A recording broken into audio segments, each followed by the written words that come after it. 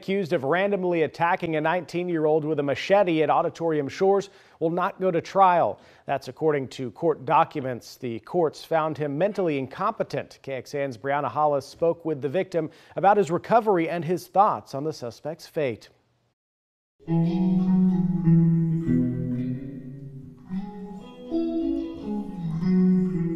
For the first 2 months, I could not hold a guitar pick, I could not hold a drumstick. That was probably the hardest part. I'm Seth Gott, and in January I was attacked by a guy with a machete. By now, Seth Gott has had about 2 months to recover from his injuries, something he's grateful for after a walk at Auditorium Shores could have ended his life, as he says a man who he didn't know started hitting him repeatedly with a machete. Rolling around on the ground, trying not to get hit the best I can. The suspect was indicted on aggravated assault and attempted murder charges, but a prison sentence won't follow. A competency hearing deemed the suspect mentally incompetent, and he'll be committed to a mental health facility. I kind of expected it. Gott finds the news a relief. I hope that he can get the care that he needs. I don't know if that will happen or what the care is like and wherever he's going, but I do hope that whatever happens is good for him. The 19-year-old remains in good spirits, and he's even gone back to Auditorium Shores since.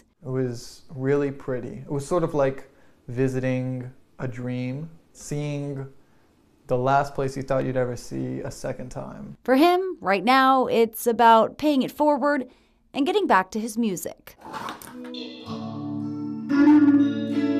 think something like this brings out the best in people. I think it has to. I think if you don't stay positive after something like this, you'll kind of lose your mind. Brianna Hollis, KXAN News. And according to court documents, the suspect's time in a mental facility should not exceed 120 days. We've reached out to his attorney and will update you when we get a response.